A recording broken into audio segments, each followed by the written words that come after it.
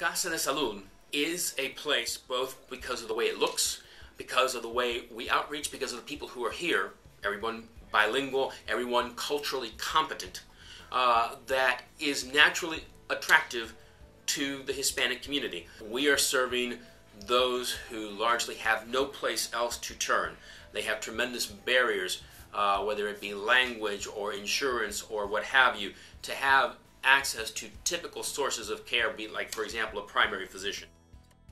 Part of the way we make this a welcoming place is by having a play area for children, because often as people get time from work to come and attend to their healthcare needs, they need to bring their families with them. It only costs us about $100 to serve a patient. At an emergency room, it costs about $1,300 on average. If we see 5,000 patients a year, that saves the system $5 to $7 million. I think one of the most remarkable cases was a young man who came in with active tuberculosis. It's not something we think of as being a current health problem, and yet people are coming from a part of the world where tuberculosis is still fairly common.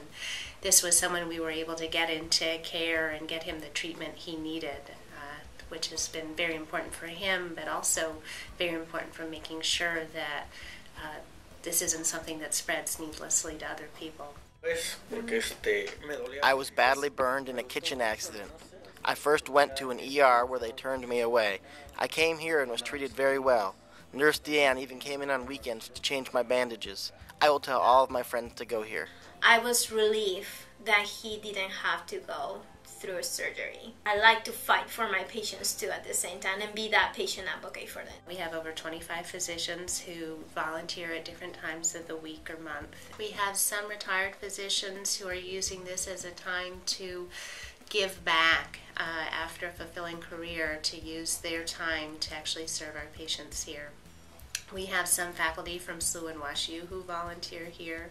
We have some physicians who, for whatever set of experiences, love to speak Spanish. Some patients that sometimes they say, oh, I went to another clinic, and then obviously came as you were saying the language. They say, oh, you speak Spanish, this is what good it is. That's probably the main advantage that I have seen.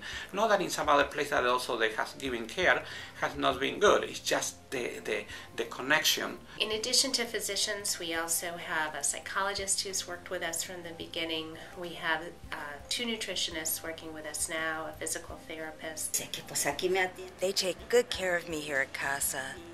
I go to Grace Hill for major problems, but whenever I have minor problems, I come back to Casa. We can take people and treat them, then they can work. Then they can provide for themselves, then they can provide for their family, for the general productivity of the entire region.